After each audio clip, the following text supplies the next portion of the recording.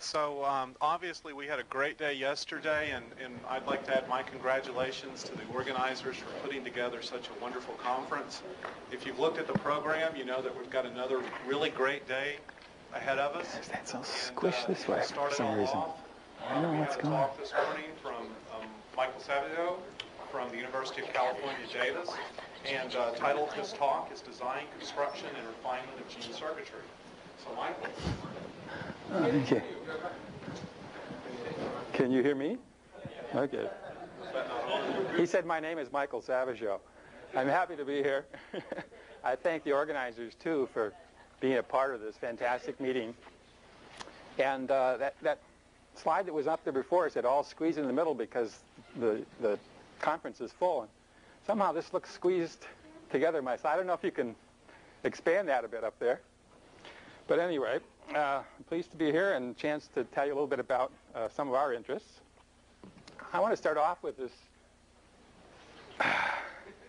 there we go, quote from Sidney Brenner at the announcement of the draft sequence for the human genome, and he said that the problems we faced in both the pre- and the post-genomic genetics are much the same. They all involve bridging this chasm between the genotype and the phenotype. And for many people, that chasm is filled by gene circuitry, interpreted very broadly. And if you ask, what is the function of that circuitry? You know, the superficial answer that we'd sort of all agree with is that the genotype is determined by the information encoded in the DNA sequence. And the phenotype is determined by that context-dependent expression of that information. And the circuitry is there to interpret the context and orchestrate appropriate responses. And if you look a little deeper, of course, it's not so simple. What you find is a whole hierarchy of mechanisms between the genotype and the phenotype. And at each level in that hierarchy, you find alternative designs that raise a lot of issues. And issues like, are those differences accidents that occur during evolution and they happen to perform more or less the same function and there's no real significance to that? Or are there some rules that would allow you to understand those differences in design? And you're all familiar with the sort of traditional approach, the reductionist approach, the bottom-up approach of characterizing the pieces of these systems, and the long-term goal would be that you'd put together an understanding of the whole system. And then with the genome technology and all of the expression array methodologies and so forth that have been spawned by that, you now have the possibility of a top-down approach where you measure lots of aspects of the phenotype and then try and infer what the underlying circuitry was that created those responses. And there is still a third approach that I would say, which is called a middle-out, or middle-out approach that emphasizes large classes of molecular circuitry with a specific function. That is some kind of a module that, if, in ideal cases, would connect up with the genome information and also be a slice that would get you up to the phenotype. And an example of that would be like the inducible catabolic circuits in a bacterium like E. coli, where there's roughly 100 examples of those. And so the idea is if you could find some rule that characterizes features of the design for that kind of a module, that you'd have lots of examples to test those rules. And our approach has been to then look at these with rigorous, well-controlled, quantitative comparisons, both analytical and in some cases statistical, with the long-term goal that we'd like to understand why, when you look at some module like this that has nearly a universal design, that is, the same pattern repeats over and over again, you'd like to know why. And for that, you'd like to compare with hypothetical alternatives that maybe don't exist, that were lost in evolution, to show why that particular design is desirable. But more often, what you find is there are alternative designs, and you're looking for a rule which would distinguish those alternatives, allow you to predict when one or the other might evolve in a given context. So that's the background, and I'd like to just spend a couple of seconds, couple of slides, telling you a little bit about kind of the methodology we use, and then basically give you some examples of design principles in these kinds of circuits that we found over the years, and then turn at the end to some construction of synthetic circuits. So kind of mathematics that we've used, these power law equations that are a generalization of mass action, if you like. And we've come to think of them as canonical from different perspectives. One is that for the class of phenomena which is described by chemical kinetics, if you like, where these exponents would all be small integer values, this is a generalization of that and therefore is canonical for that class of phenomenon. A few years ago we discovered that there's an enormous range of nonlinear equations that can be recast globally exactly into this form. And we think of that as another aspect of sort of the canonical feature of these very plastic kinds of equations. And then, of course, an analogy with linear analysis. We have local uses of these where in some domain it's an accurate representation, and that domain is larger than it is in a linear case because these are actually nonlinear equations. And finally, just like with piecewise linear, we can do piecewise power laws that are very easy to work with analytically. The other side of it is comparisons, which raises some very interesting questions. This is a question: why is there something and not nothing? The Protestant theologian Paul Tillich said that his 2 or 3-year-old son asked him this once, and it stimulated him into some of his most productive thought. Well, that's interesting to theologians and also cosmologists and so forth, but for most biologists, a more interesting question is, why is there something and not something else? And especially when there are alternatives. Why is it this particular one you find in a given organism or a given context? And I would claim that comparison is absolutely central in biology. It's central in the sense of experimental work where when you're dealing with a very complex system, the approach that's taken in dealing with that complexity is to make a change in some part of that very complex system, compare it with its isogenic unchanged equivalent, and when you see some difference experimentally, you can begin to attribute it to that change that you had made. I would say it's also the nature of evolution. That is, as soon as you have a wild type and a mutant spawn in the same environment, there's a competition that gets played out in terms of selection in their natural environments. And of course, optimization is a comparative approach. So we've actually spent a fair amount of time thinking about how to mathematize that kind of comparison. That is, to make ideal control comparisons where you take two alternative designs, make them equivalent in every way that you can except for some feature that you're interested in. And if you do that mathematically, it sort of becomes an ideal control experiment. So that's basically the approach that we've used in a lot of our studies. So let me tell you a little bit about some of the design principles that we've seen coming out of this sort of approach. And the first that I want to talk about is crosstalk in two-component signal transduction modules. So this is a idealized version. These two-component systems are abundant in microbes, also found in fungi, some plants, and so forth. This is the prototype where you have two proteins, one a sensor protein that responds often to some environmental signal, and it autophosphorylates, and then it can pass that on to a response regulator protein, which may be a transcription factor or whatever that causes, say, a change in gene expression. And there are two kinds of designs that are found. In one case, this sensor has two functions, if you like. It can pass the phosphate on to the response regulator through this reaction, but when it's unphosphorylated, it also can stimulate the dephosphorylation of the response regulator. And so we call that a bifunctional sensor, and then it has these two different functions. In this case over here, it still passes the phosphate onto the response regulator, but there isn't this stimulation of the dephosphorylation reactions. So these two designs are found in nature. The question is, does it make any difference? Does that little extra control in there have any influence at all? Well, when you do these careful control comparisons, in fact, you find that there is functional difference here. And the functional difference is that in the bifunctional sensor, what you find is that it tends to amplify the primary signal.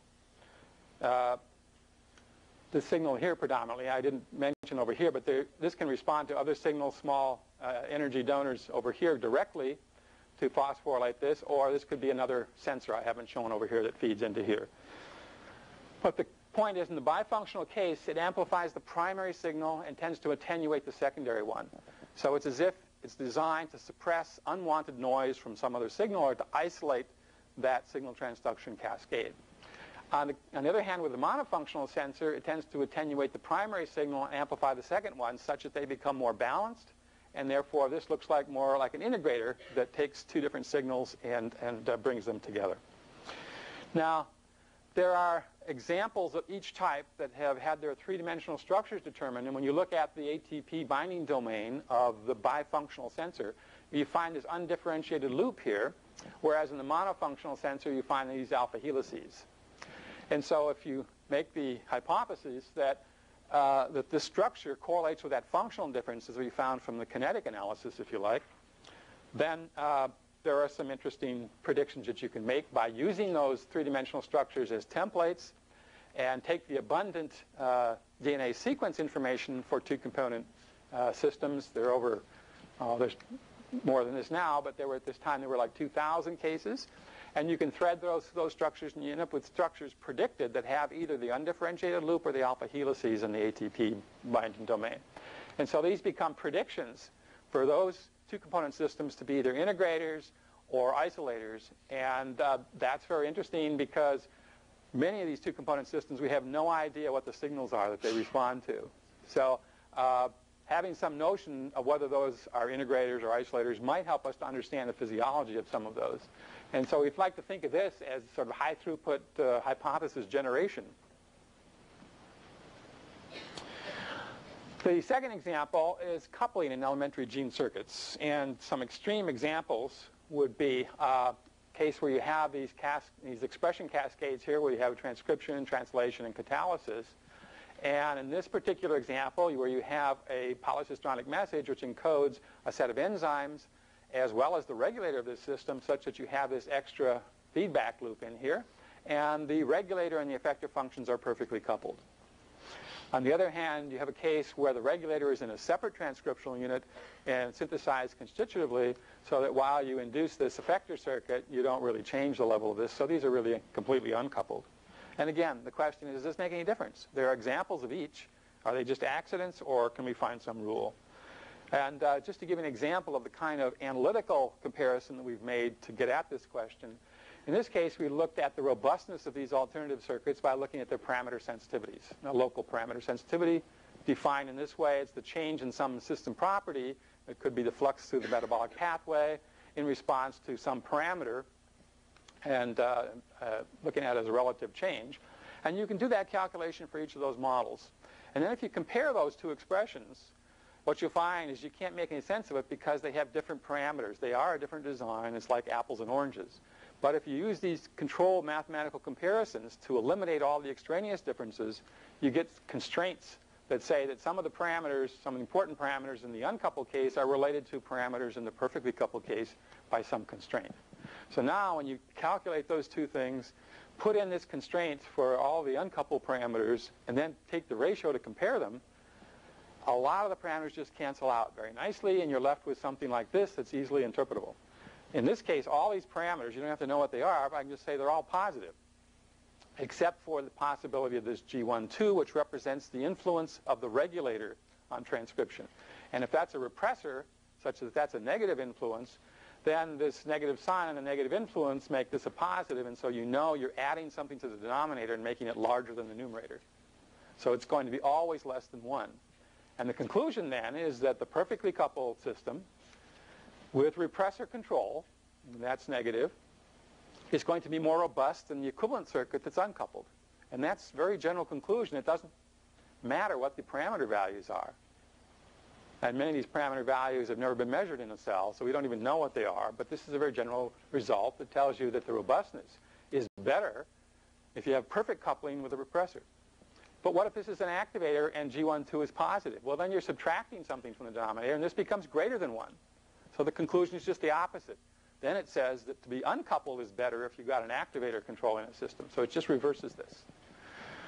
In fact, there's a nice experimental result a couple of years ago with the repressor systems that confirm this robustness property when you have perfect coupling.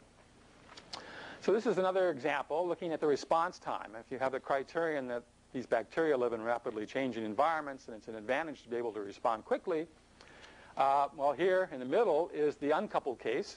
And if you add a perfectly coupled repressor, you see that it speeds up the response. So again, the advantage is if you're negatively regulated to have it perfectly coupled. On the other hand, if you're positively regulated and you add perfect coupling, it makes things worse. It makes it more sluggish. So again, there's a sort of bifurcation in the predictions, in that you expect the advantages for a repressor control system to be there if you have perfect coupling, and if you're an activator control system, you want to uncouple. And again, there's been a nice experimental confirmation of this speed up of the response with autogenous regulation that came out of Uri Alon's group. Well, the coupling between the effector circuit and the regulator circuit can be, in fact, more general than these extremes of perfect coupling or complete uncoupling. And you can have a case where you're inducing expression here, and if you look at the regulator, it can also get induced, and we call that direct coupling. They go together. Or you could repress the expression of this regulator while you're inducing this, and this is inverse coupling. And of course, the third possibility is that this doesn't change, and again, they're uncoupled. And if you go through similar kinds of analysis, you get another bifurcation in the predictions that depends on the capacity for regulation. That is the difference between the basal and the fully expressed level. If that is small and you have positive regulation, you predict inverse coupling. If it's large, you predict direct coupling. And if you have the regulator with a negative mode of action, it's just the reverse. There, when you have a small capacity, like say the histidine utilization system with a capacity of about 8-fold, you expect direct coupling, whereas if you have a large capacity, you expect inverse coupling. So when you search the literature, as we did a few years ago, and put together all the examples where people have measured the expression levels of both regulator and effector functions and plot those in a diagram like this, here's the expression capacity for the effector genes, and if you take the positive cases, which are the filled circles, these are all activator control systems, that when the capacity is very low, you predict inverse coupling, and that's this case here because we're going down or repressing the regulator while you're inducing the effector function. And if it's very large capacity, and this is a log scale, very large capacity, you predict direct coupling and an increase in the regulator. And with negative mode of control, the prediction is just the opposite. When you have a low capacity or small capacity, the negative regulation, you expect direct coupling. And if you have very high capacity, you'd expect inverse coupling. There are about 30 examples on there. We recently have reviewed the literature, and there are now about twice as many that fit these. Now, these are all done in different labs, different conditions in some respects, so that there's a lot of scatter around here. But now there are some possibilities with microarray expression experiments to try and do this in a similar context, and we'll see additional predictions like this tested soon. So the third example I want to show you is something about the mode of control. I've been talking about systems that are positively regulated or negatively regulated, and there's a rule for that as well. And this simply shows that you can achieve exactly the same physiological function with either mode. That is, you could have a gene that has a promoter which is spontaneously active, and normally it's under some restraining element, say a repressor. And the way you get induction of expression is to remove that restraining element. Alternatively, you can have a quiescent gene here with a promoter that doesn't function unless you supply some stimulus, some activator, say, that turns on expression. But in each case, in moving from the left to the right, you're inducing gene expression, but you're doing it by a different mode of control. One case negative, one case positive. And long ago, we came up with a selectionist argument that there's a rule for this, and it depends on the demand for expression of those genes, those regulated genes. And so I'd like to now connect that molecular feature that has to do with the molecular mechanism of control with the phenotype or in the environment of this organism. I think of E. coli, and here's your intestinal tract, and you ingest E. coli all the time, and it transits through your intestinal system through here, tends to colonize at the distal end of the small intestine and the early part of the colon and reside there for some period of time, and then it has to recycle and colonize another host.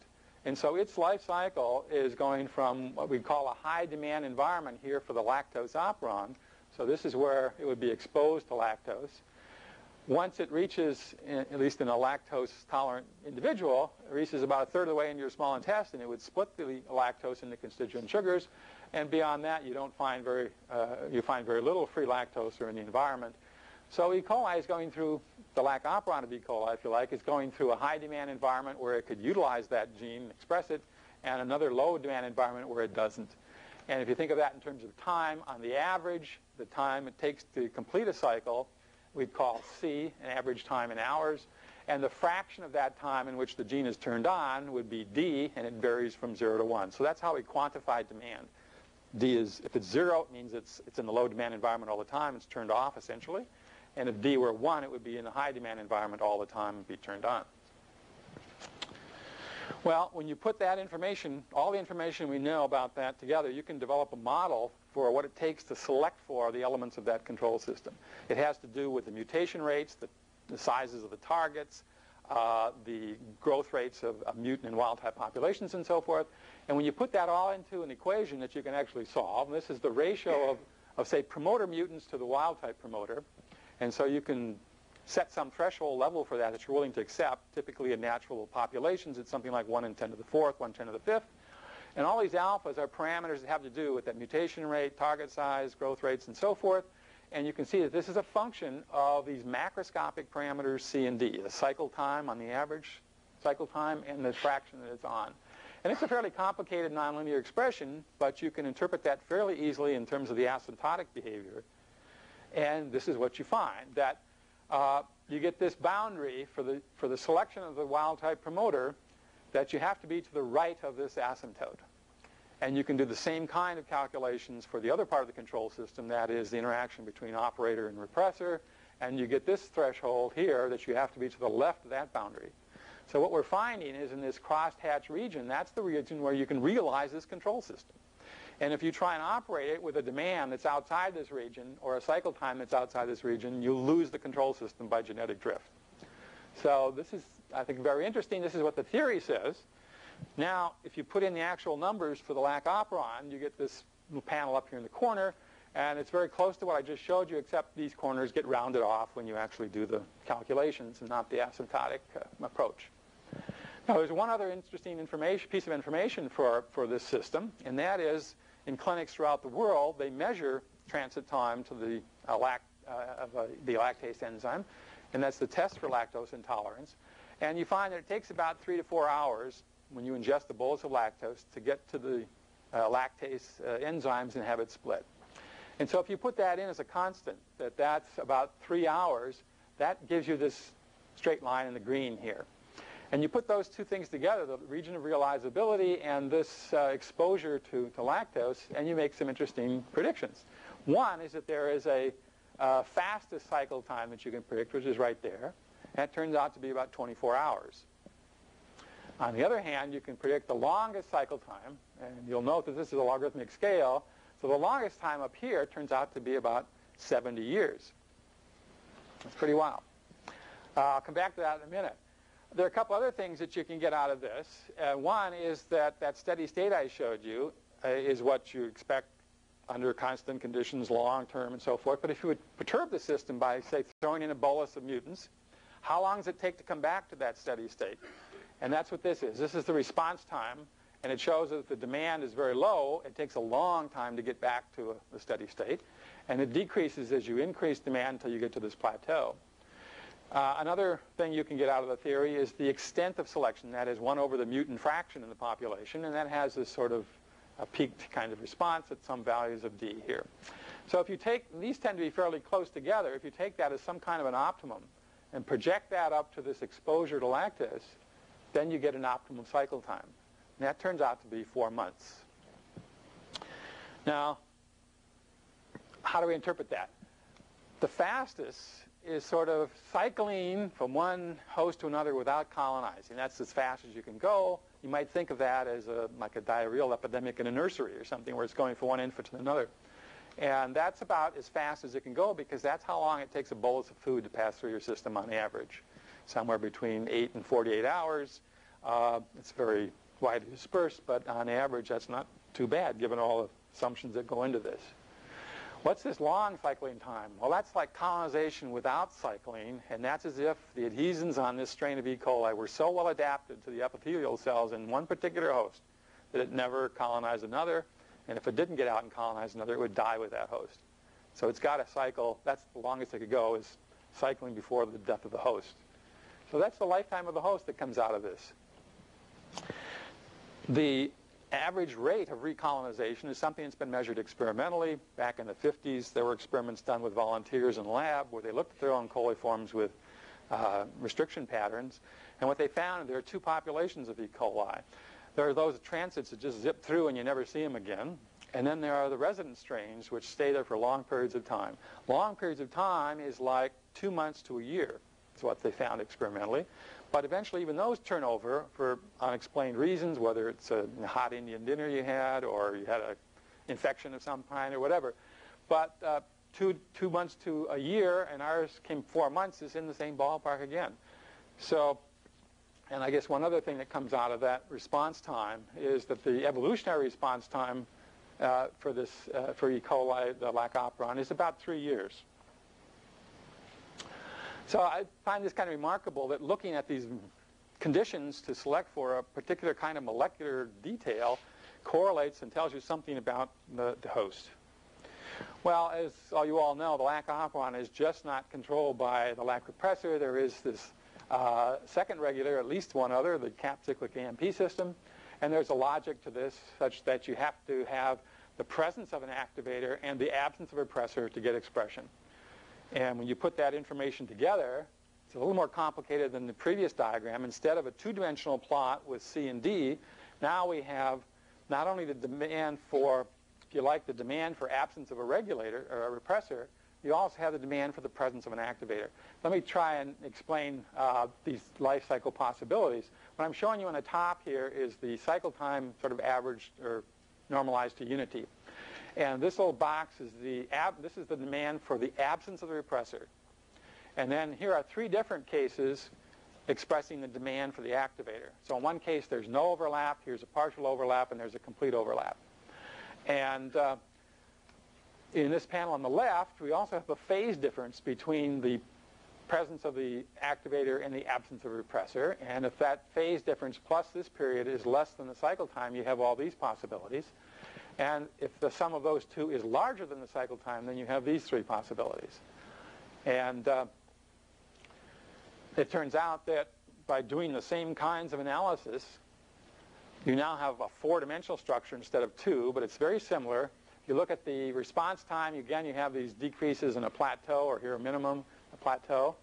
And here you have these peaked responses for the extent of selection, whether it's for the demand for the presence of the activator, demand for a certain phase relationship, and a demand for the absence of repressor.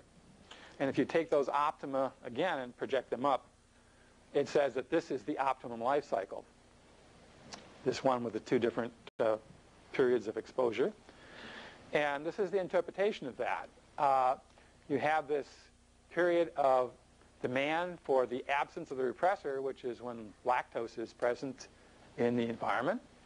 But as it's going down your intestinal system, and at this point hits the lactase enzymes, you get this explosion of glucose.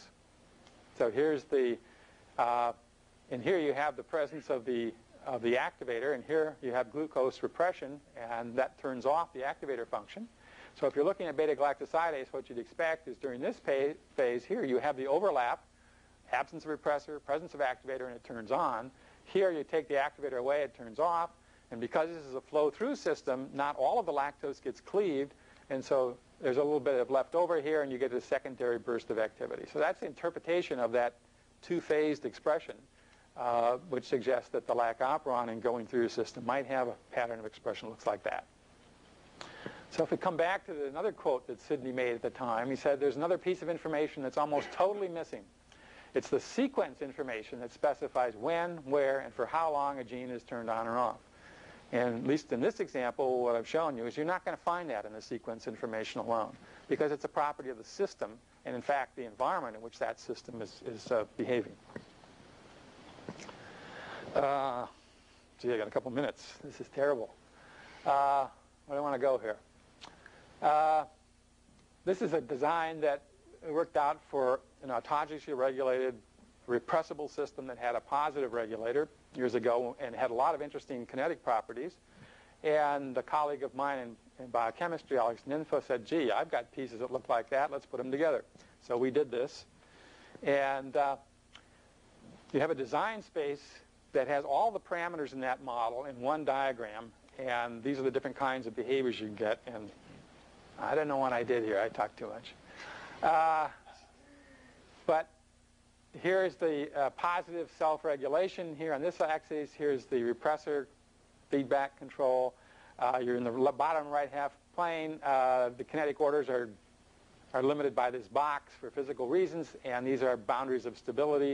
If you cross that one, you're a switch. If you cross this one, you oscillate, and here's damped oscillations. So these are the behaviors that we know the system can exhibit. We also know if we cut the negative feedback loop and move up on that diagram, you're either going to move up to here or you can move up to here, and if you're to the right of this intersection, you're going to be a switch. And so we tested that by cutting and then manipulating it with IPTG, and sure enough, you get the switch. So we're somewhere to the right of this diagram in the experimental construction, but we could be anywhere in here. So we did the experiment and with the oscillator, and these were the experimental results in blue, and you can do some very crude fitting of those to the model, and that gives you a point to the right of this point, and it's somewhere in this damped oscillation. And so what I'd like to do is to move this into this region, and we know all the parameters, and we can optimize that, and there are a number of possibilities that would move you into that, cross that boundary, which means going to minus infinity in these log scales. And there are some strategies that are no good because you never can do it. There's some physical reasons you can't do, and so these are the ones that we're playing with. And this amounts to improving or lengthening the lifetime of the repressor message. We're trying to use some of Jay Kiesling's knotted structures to increase the lifetimes of those messages. Well, I better stop here and quickly summarize. So I've told you a little bit about the methods we use, showing you some examples of design principles that we found using these approaches. In particular, emphasizing the notion that if you're going to construct a control system, you might want to pay attention to how you're going to use that in a computation or in some other context, because if you design it without that in mind, you may be fighting selection all the way, whereas you might take advantage of it and have a system where you'll have selection working for you. Thanks some colleagues who've worked on the comparison methodologies, the two-component systems, and the coupling of regulators and the construction of the oscillator, and pushing that better stop there. Thank you.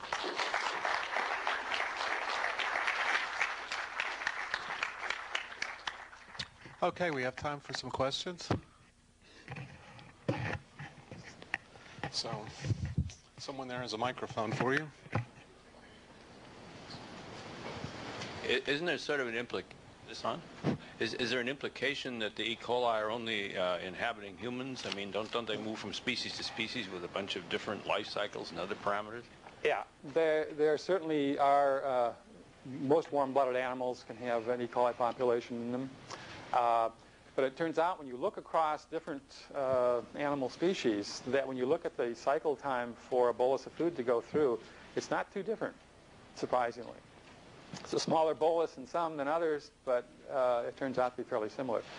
But there are other strains of E. coli which, in fact, have other habitats as well, and this is sort of the simplest, looking at it as two, aggregating it as two different environments. But you could think of other environments that would be more complicated life cycles. But even with these simplifying assumptions, you get something that fits with what you find.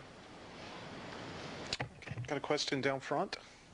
Have you looked at the issue of how evolvable particular circuits are as opposed to how optimal they are? So do you have some general sense on whether these circuits exist in nature because you can get to them by useful functional intermediate steps versus they are the best? Yeah, I guess one thing that I get out of this realizability region is that E. coli is adapted to an enormous range of possibilities that lack operant, all the way, let's say, from a cycle time of a day to 70 years, if you like. But if you ask,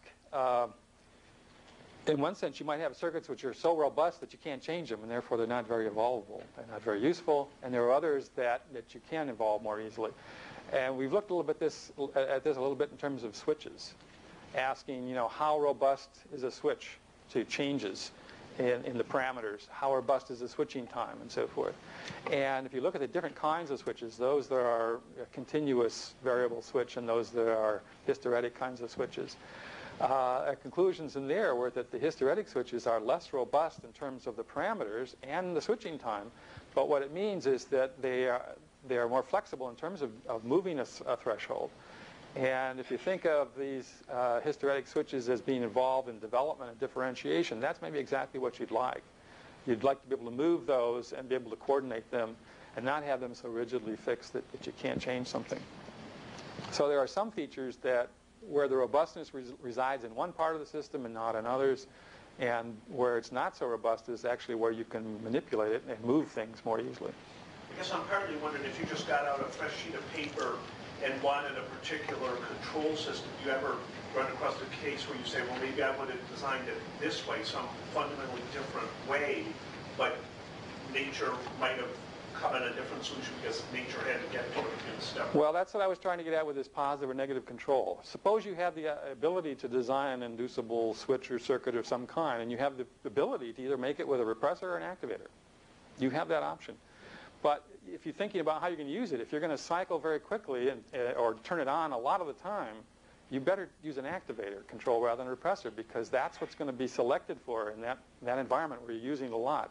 If you use it very infrequently, you want to design it with a repressor, because then selection will help you preserve that. So that's the one feature where, yeah, you have options, and if you look at what nature has done, when it uses a gene that's turning on and on almost all the time, it'll use an activator. And when it's off almost all the time, it'll use a repressor. We have a question at the top.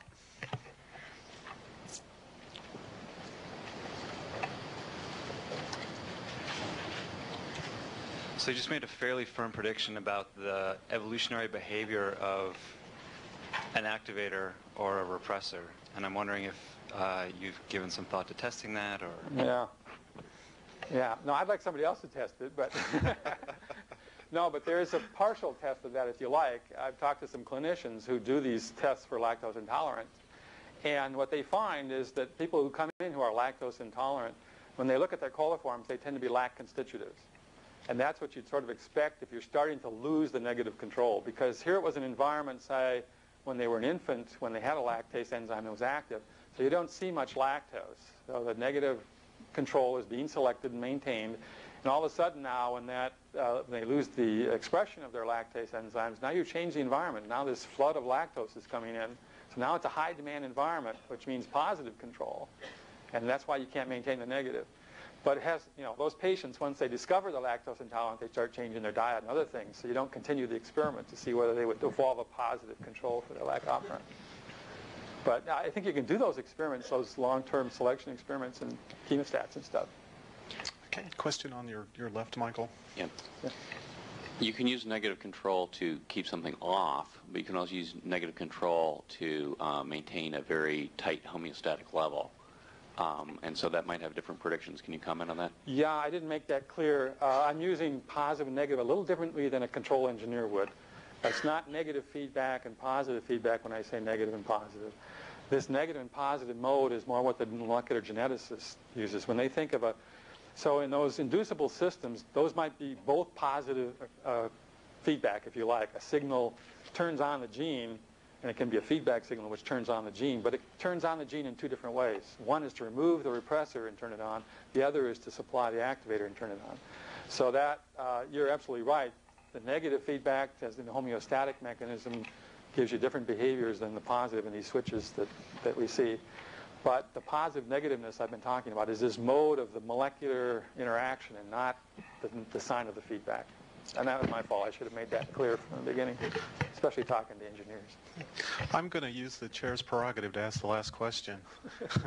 So in your positive and negative feedback systems, you were looking at rise time effects and things like that and looking for optimal selections for certain conditions. If you put stochastic fluctuations into that and of course then you change the frequency distribution of the noise, does that change any of your conclusions at all?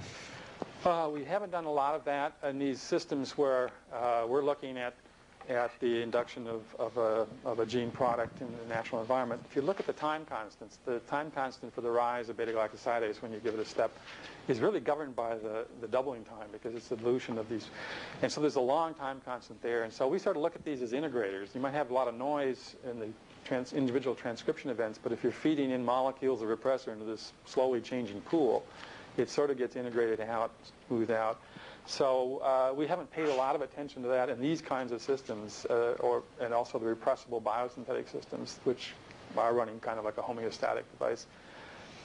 Those I don't think is going to make a lot of difference. They're going to get smoothed out. There are other cases where I would think that the stochastic aspects would be much more important. But the bottom line is, though, whether when you get some result and you go to the biology and ask whether those tests of those ideas pan out or not. And if we find things that just don't fit, there could be lots of other reasons. Certainly, others, stochastic aspects are one of those. Great, thank you. So let's thank Michael one more time.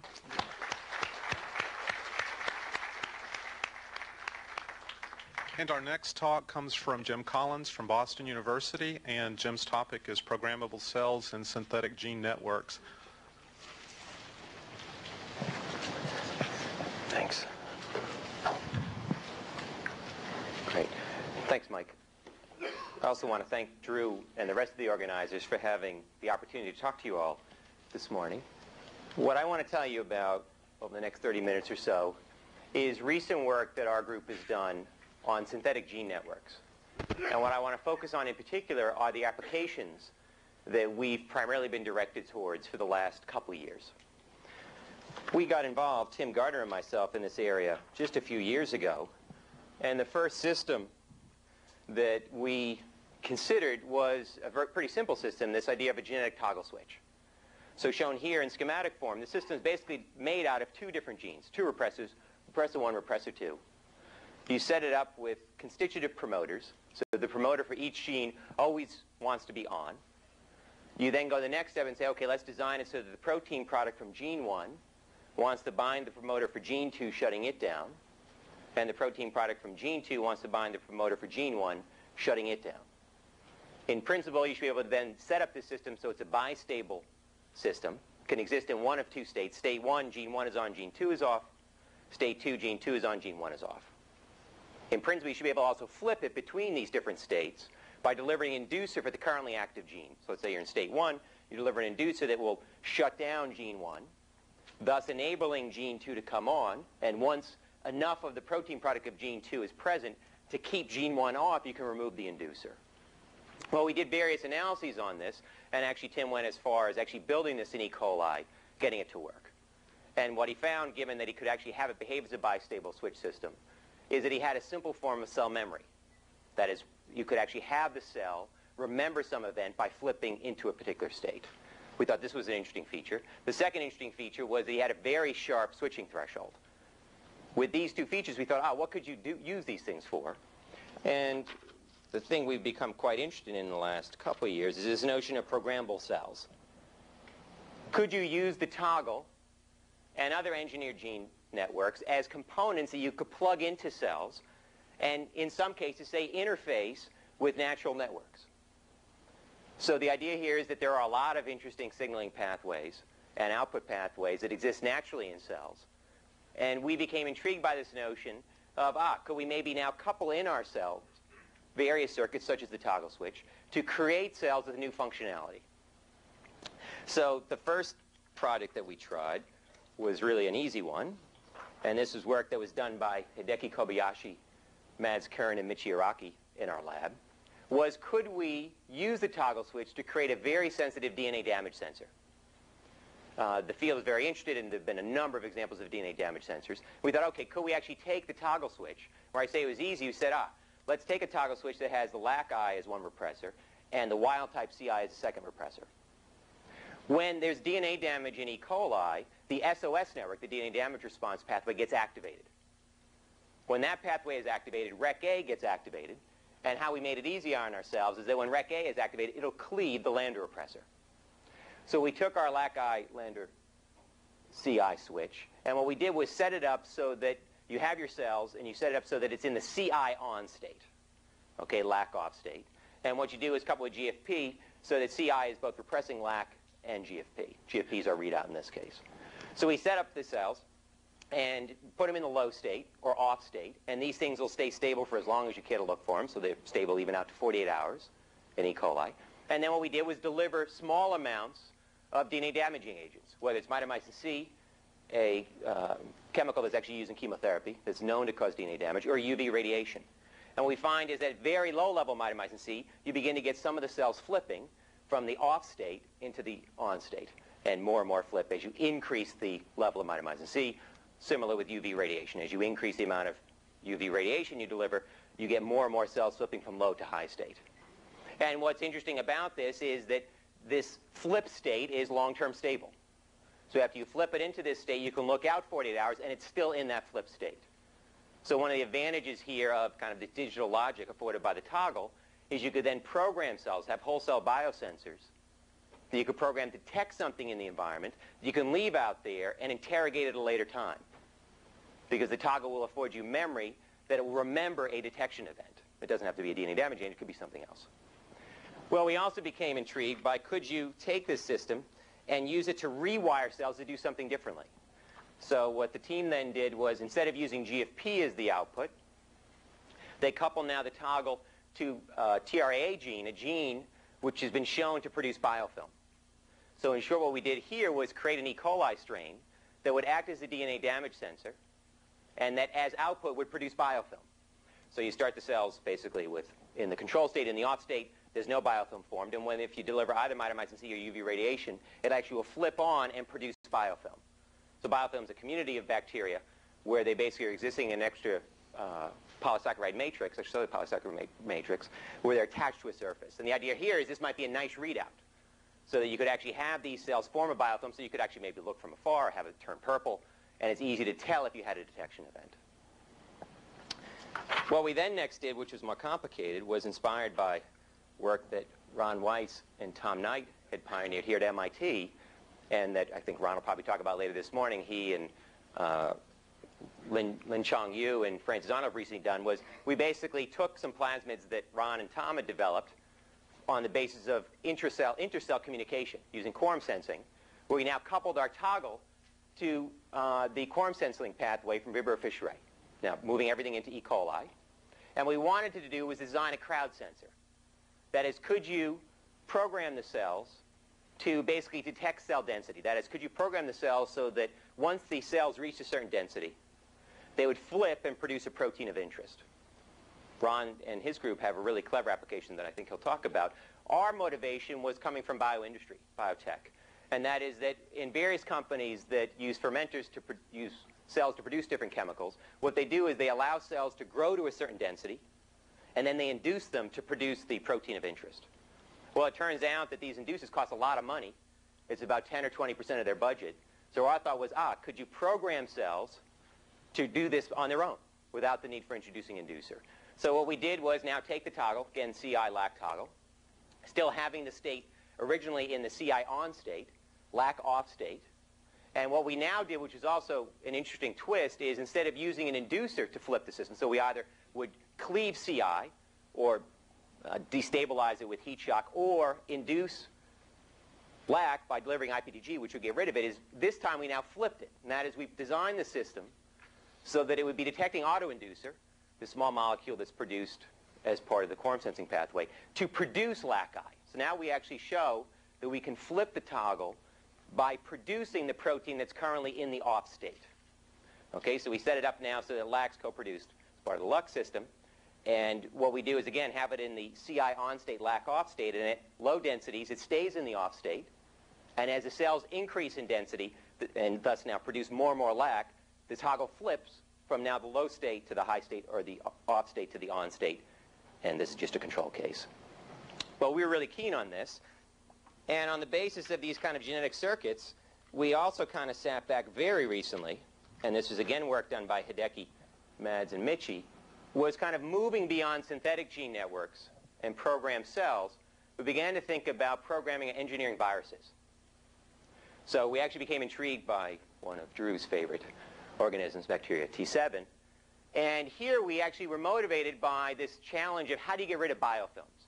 So I mentioned what biofilms are, these community of bacteria that are attached to a surface. They are a major problem in the environment, in industry, and medicine. They are attached to various surfaces. They're on your teeth. You find them in water pipes. They get stuck in the fermenters. In terms of stuff, anything we put in your body, biofilms will form.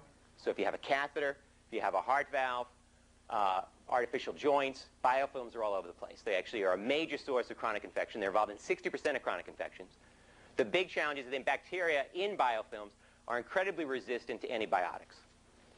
They're about 1,000 times more resistant to antibiotics than the planktonic free swimming form. So there's a real challenge. How do you get rid of them? Well, the team kind of sat back and said, could we maybe modify phage? So phage is a virus that's going to infect bacteria. Okay. People have tried using phage to get rid of biofilms in the past with little success, in part because it's very difficult for them to penetrate the biofilm. Well, we kind of sat back and said, okay, could we actually design this to have a two-prong attack? That is, could you engineer phage so that they would display on the surface an active enzyme that would degrade or gobble up the matrix, the extracellular polysaccharide matrix that the bacteria is sitting in, that would help expose the bacterial cells for infection from the phage, allow the phage to get in, multiply, then lyse the cells, and produce more of these biofilm busters. So we kind of thought, okay, could we make kind of like a little Keanu Reeves bacteriophage that would enter and destroy the biofilm matrix? So we designed these guys and actually got great results. So these are results after 24-hour treatment. This is untreated biofilm. If you just plunk on a bunch of cellulase, independent of the phage, you get some reduction, the order of close to 60%. If you give ampicillin, well-known antibiotic, you also get a decent amount of reduction. If you just give T7 phage, you get also a significant reduction. But if you deliver the enzymatic phage, these engineered phage, you get a dramatic reduction in the amount of biofilm. It acts pretty quickly, so that within just a few hours, you get a dramatic reduction in the amount of biofilm. You can also look at other ways to measure. I feel bad. I realized to make Fred Blattner feel more comfortable in our community, I probably shouldn't have had that exclamation point and probably toned down the enthusiasm of this slide. But these phages do work really fast. And if you actually look at now colony-forming units, CFUs, which is going to measure your live cells, you really find that these engineered phage really wipe out the bacteria. And here's just a nice photo to show that here's the treatment for a plate in a microfermenter, and then after where you get really clear and lack of biofilm on these plates. Okay, what do we then think about next? Well, we've been intrigued lately now also about using RNA as a regulator. So if you look in Science, Nature, talk to various scientists in this business, RNA is really right now the prime focus. And what's happened in our group recently is that Farron Isaacs and Dan Dwyer came up with an idea about using RNA as a regulator, and specifically engineering riboregulators or RNA switches that could be used for post-transcriptional control of gene expression. So the gene toggle switch that Tim and I played around with a few years ago was a transcriptional control unit. And what Farron and Dan came up with was this notion of actually using RNA as a switch. So usually in prokaryotic gene expression, you'll get transcription that will produce an mRNA. Then the ribosome will interact with the mRNA, translating to produce a protein.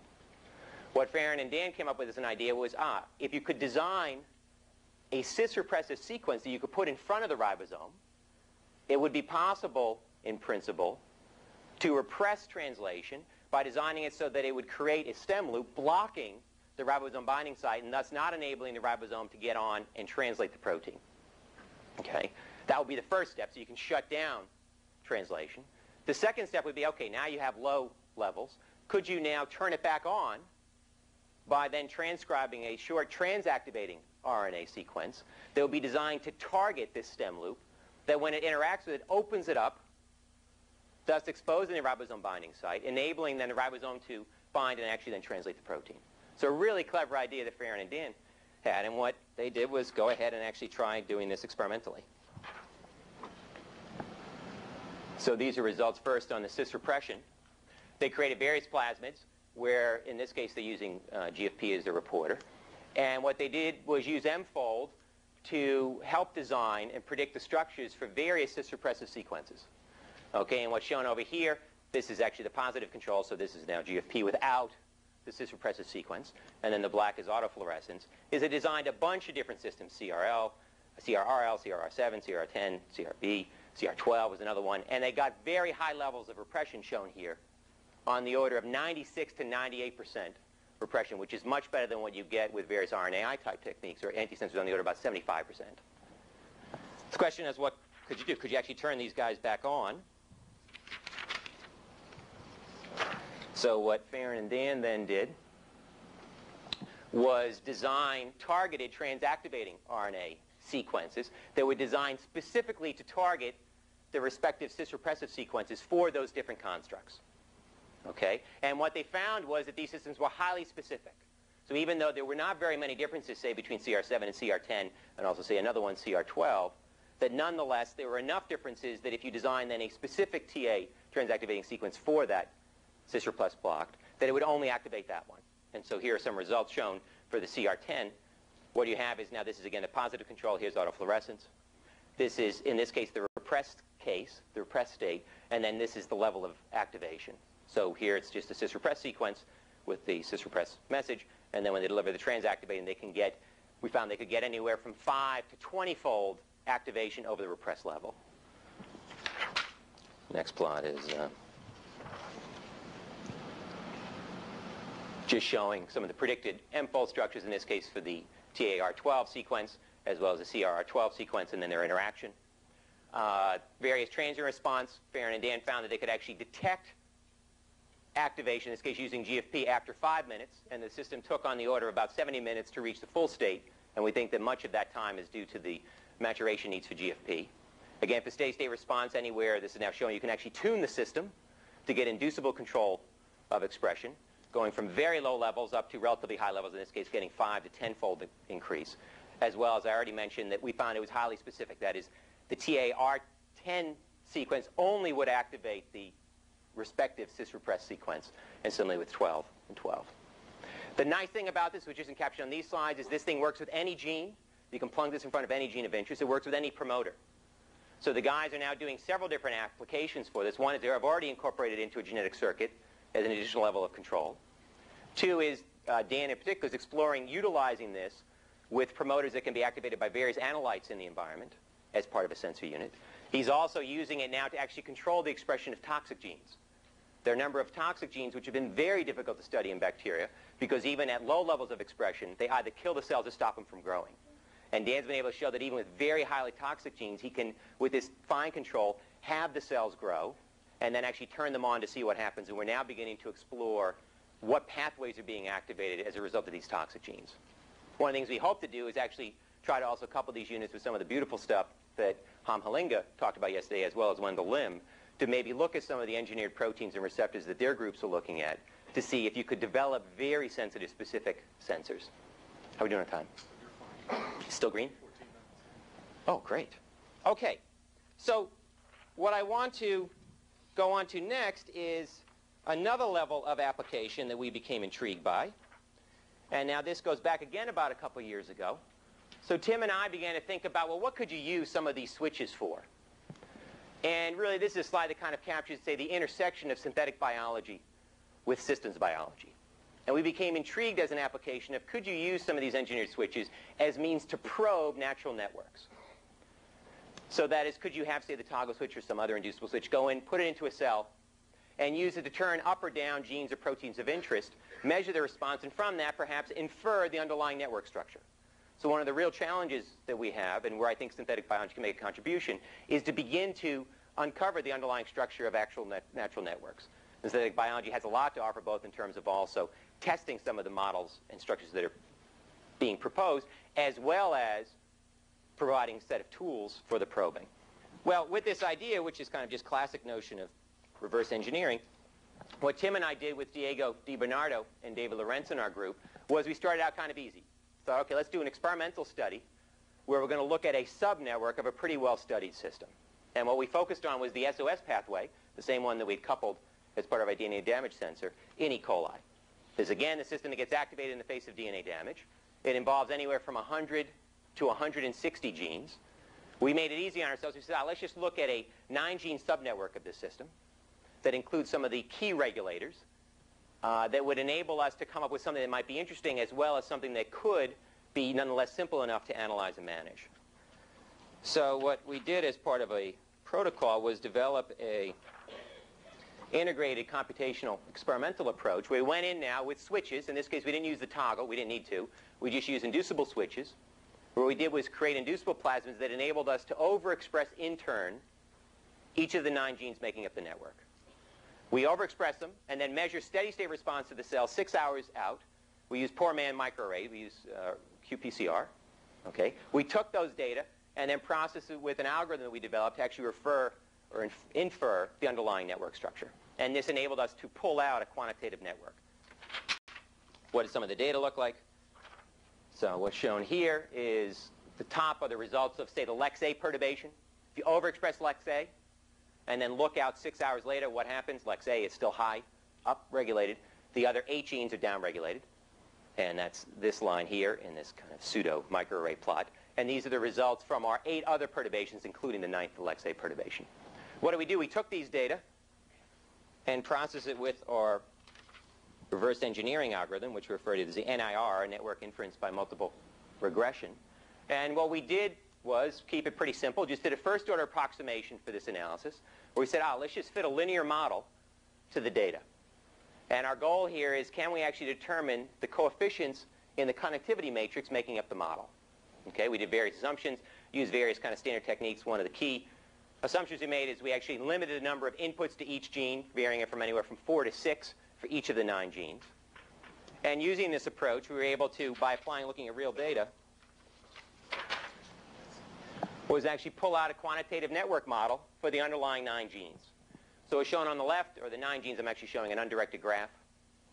But on the right is actually showing the strength of the connection that we found between the respective genes and the sign, negative obviously being repression, positive is activation. Shown in blue is that we actually confirmed many of the previous reported connections. Now, this system really hadn't been studied from a systems biology or synthetic biology standpoint, but much of it had been studied in some depth. And in red, we found a number of new connections or false positives. So we say new. We don't know if they're new. They might be new and real, or they just may be a result of these data are noisy, and we're just not so sure. Okay, that's nice. I know Roger Brent charged us yesterday to talk about applications. Well, this is nice. You can make a nice cover in a journal for this, and you've got your quantitative values. But what could you use this for? Well, we kind of scratched our heads and came up with 2 applications. The first, I don't think is as important as the second. But the first was you can actually drive the model to identify what are your key regulators in your system. So if you take this quantitative network model and now drive it, what you find is that the model predicts that both REC-A and LEX-A are the 2 major regulators as part of this 9-gene subnetwork. Now, it turns out those are the 2 key regulators, so that was a nice validation for this quantitative network model that we pulled out, as also you pick up REC-A is shown as being about twice as influential as LEX-A. This gives you some insight, say, particularly if it's a pathway that you don't know about, where you might want to intervene to have, say, some phenotypic consequence or maybe some drug effect. That's nice, and we've actually shown in our lab recently that that actually has some value. But I think the real value for this kind of synthetic systems approach is in a different application, and that is identifying compound mode of action. So it turns out drug companies, biotech companies, are really good at setting up assays to tell you, did their drug of interest hit the target of interest? Really good. They're pros. They can't tell you what else did that drug hit. So you drop your compound on a cell, you've got thousands of cells, thousands of genes or proteins to worry about. It's very difficult to tell you what else did this thing hit. And these so-called off-target effects are major problems. They can lead to toxic effects, side effects. What we realized is that what you could do is potentially take our quantitative network model and apply it to the output of an expression profile to predict what was the input. That is, to predict what were the mediators or the action of the compound that you applied. So again, the simple idea is, from a system standpoint, you got 3 parts to a system. You got the input, you got the output, and the system itself. If you know 2 of the 3, you should be able to work out the 3rd. So we actually work out our quantitative network model by putting in a bunch of inputs, knowing what we're putting in, measuring the outputs, getting suitable coverage, boom, we can pull out the network. Now, if you give me a drug, I drop it on the cells, and I don't know what the input is into the network, where this thing is hitting, but I have the output. If I have the system model and it's good, I should be able to apply it to the output to predict, where did the drug interact? Or what were the mediators of the drug on that network? So motivated by that, what we did were a couple cute experiments. One was kind of a genetic version of a compound effect. So we created a plasmid that enabled us to overexpress RecA and LexA simultaneously. Okay? So we overexpress these two key regulators. Boom. What happens? Well, this is the steady state output of the system. What happens is that 5 of the 9 genes change significantly. 3 of them are upregulated, 2 are downregulated. 2 of the ones that are upregulated are both RecA and LexA. If I give this to you and say, okay, what did I do to create that pattern? Well, you could take a guess, but it'd be difficult for you to come up with the right answer. We take this as output, apply it to our quantitative network model to predict what was the input that led to that. And what it says is that both RecA and LexA were significantly upregulated to produce this output, which is in fact what we did genetically. So we then made it a little harder on ourselves and said, okay, what happens if you drop a chemical on these cells? Obviously, this would be a lot easier if I used PowerPoint, wouldn't it? What happens? So you drop mitomycin C on these cells. So here's a DNA damaging agent. And what happens? Boom! All 9 genes go up. Now I get to see and say, okay, what happened to produce this? Well, good luck trying to guess what would happen. But you take this as output and process it with the quantitative network model. And what it predicts is that RecA was significantly upregulated and that UMUDC. Well, it turns out, as already mentioned at the outset for our DNA damage sensor, RecA is the known mediator for the SOS network. It's the thing that gets activated, turns everybody else on. If you look, we actually reported on this work in Science Last. If you look at the paper, we say UMUDC is either indication of some alternative pathway being activated or a false positive. Since saying that, Skip Scheimer, CEO of Celicon, and Graham Walker here, a UMUDC expert, have contacted us independently and said, no. It's probably some other interesting pathway for UMUDC itself, given that it's a translesion repair polymerase. And in fact, we're meeting with Graham on Monday to talk further about what might be going on here. So just to finish off on my last results slide, it is my last results slide, is what happens if you apply some other data. So what we did was actually get data from George Church's lab that he had published. And what we did was apply our quantitative network model to data that he had obtained separately for various treatments, UV radiation, perfloxacin, and novobiocin. So what you see, these are our results for mitomycin C. And then here are the results for UV radiation, which are making similar predictions to the mediation, that both RecA and UMUDC. Perfloxacin, which is a drug that causes DNA damage, the prediction in this is interesting, is it does pick up RecA, but it doesn't pick up UMUDC. So it's possible that this quinolone is actually mediating DNA damage or doing something differently to the cell than these other DNA damaging agents. And just as a sanity check, novobiocin, which doesn't cause any DNA damage, is actually predicted not to have caused any DNA damage in terms of activating the SOS network. So where are we going? Well, I think I'll just end on noting that we actually are participating in this synthetic biology jamboree that Drew and Randy and Tom and Jerry have organized, and our group is pretty excited to learn more about it and figure out what we can do. But one of the things we're beginning to think about is, can you actually design networks that are counters?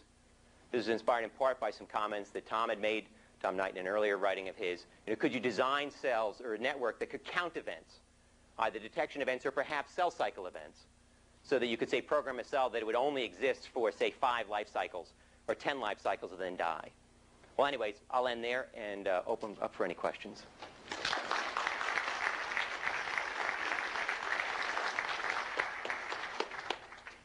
Okay, we have lots of time for questions. So, over here.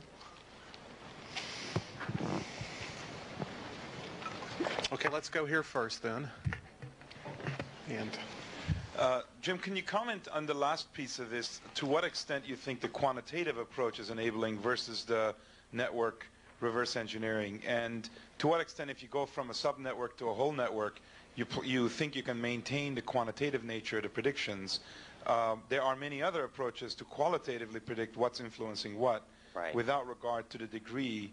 And I guess the final thing is, how unique are these kind of predictions on the quantitative side? Are there many possible change levels that could explain the data, or are you always finding one unique solution? Yeah, those are good questions. Our compound mode of action relies entirely on the quantitative nature of the networks for the approach we've taken.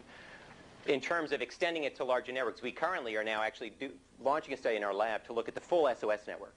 So we've moved to microarrays, and we're actually going to be overexpressing on the order of about 100 different genes and doing array profiling on each of those experiments.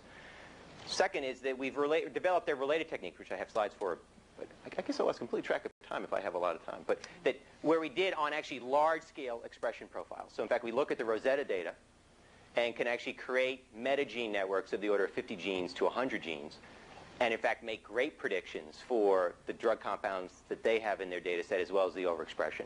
So we do think that the approach is scalable, albeit issues of noise, in this case experimental noise and not say the biological noise that Michael will tell us about later this morning. Your last question was, what was your last question again? Are you finding unique? Oh, are we finding unique? No, we're finding what we're presenting are the best predictions on the basis of pretty strict statistics that are being applied. There are others that can fit. What's interesting, though, is that we're finding that these results are relatively robust.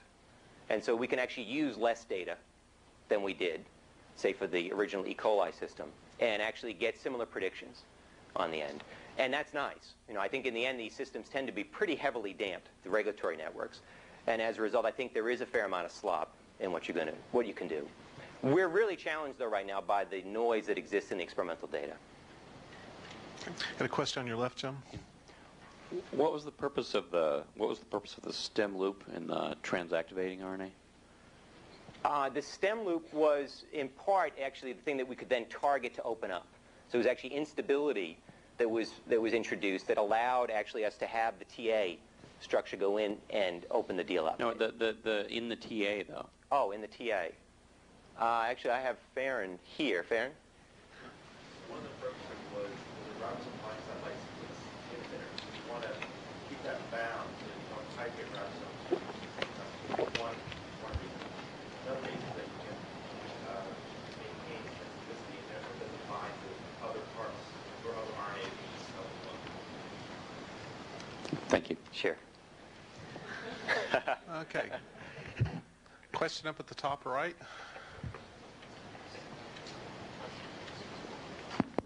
I was just wondering, did you try designing experiments to test the linearity assumption of the model? We haven't designed experiments to test it per se. I guess our justification on using it was we had looked at, say, induction curves to show that we were getting some linear response that was fair. Two is that I guess our interest is really not to pull out an underlying quantitative network model that is necessarily representative of the true connections, because we're really looking at a functional network.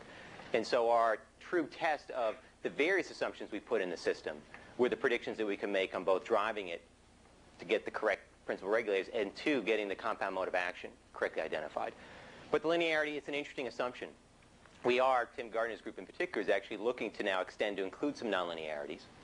But we at least found for these studies, as well as the Rosetta studies that we did for much larger networks, that the linearity assumption was pretty good. We obviously all realize that there are nonlinearities in the systems, but sometimes nonlinearities aren't necessarily going to be important, particularly at least in steady state for the cases that we've been looking at.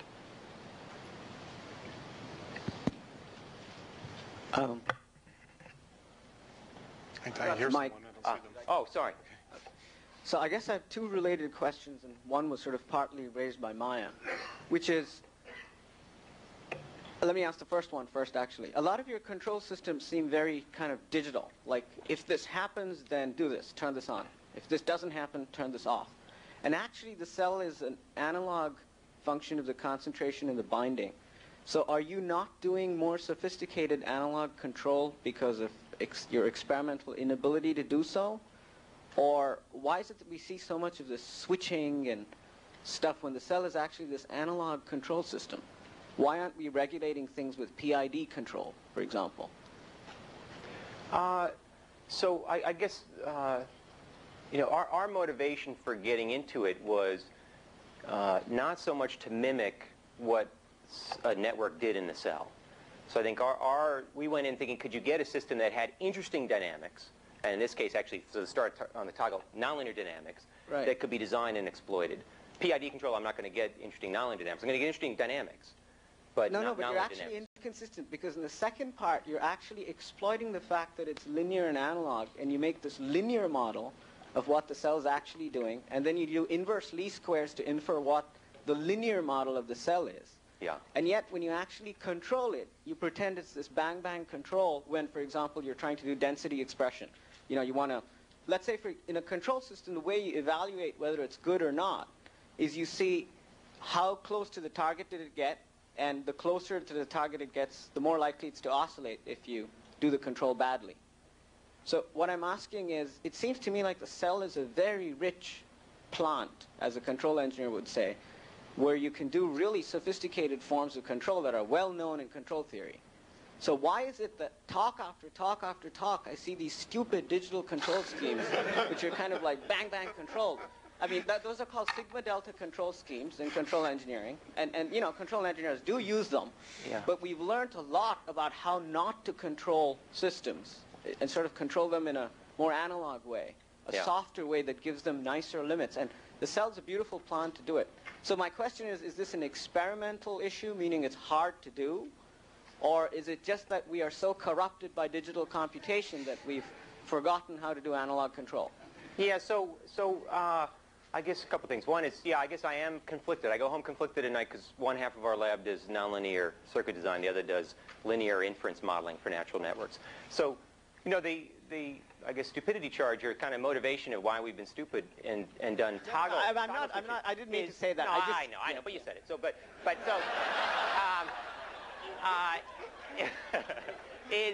is that from a sensor standpoint, so really, you know, when we look about, say, programmable cells in this, we're using these circuits from a sensor standpoint on the front end. And from sensors, you do want to have tight control. That is, you want to get specificity, in this case, for you don't want to have it recording, you know, have a high number of false positives. So that you want it so that only when your analyte or your cell density or chemicals reach a certain point, boom, that you flip it on. There is one application where the digital type control could work. Two would be that there are a lot of situations on the medical side where you would only want the gene expressed under certain situations. And you wouldn't want this nice continuous analog type control, such as in, say, various gene therapy or cell therapy standpoints. And that was one of our original application motivations for the genetic toggle switch. That is, could you really keep it off under certain situations, such as if the patient is responding very badly to the therapeutic gene? And could you turn it on with just a flip without the need for the presence of a continual chemical to flip it from the off to the on state? And for that, you would need this bistability and this sharp digital control. In terms of analog control, you know, for various other applications, sure, we have systems such as various inducible plasmids that will give you this analog response that you could incorporate for different applications. And I think there will be some good applications. We've just been motivated for these, and that's why we chose those. Okay, going to take the last question. I'd like to respond to Rahul over there. Okay, I would like to say that as an engineer, we have a choice of how to use a component. It depends. The choice is indeed, you start with something that may be an analog device, and almost all real objects are analog devices unless we look at the quantum level. And then we choose to make them digital when we want to suppress noise and have lots of stages of processing. We use analog when we have a few stages of processing and we don't have a noise problem. The difficulty here is that when we start out, cells are very noisy. Okay? And so the easiest things to do to start out is to make digital systems. That's later, okay, we may learn how to do better. But the other thing I want to say, but I want to say something else about that too. Okay, it is our choice. It is not something that we're being forced on from the world. Although we do find that many biological systems have digital components in them. Oh, I agree with that, but it's like you said, you start digital because it's the simplest thing to do. But if you design a high loop gain analog circuit, an analog feedback loop attenuates noise at the output. It doesn't attenuate input referred noise. So that's why you, in fact, build analog systems with feedback control. That's why all analog systems that work have feedback control. I think we should meet him outside. Yeah, I think this would be a great topic to discuss in the break, which comes in just a moment. Okay. All right, so let's thank Jim again.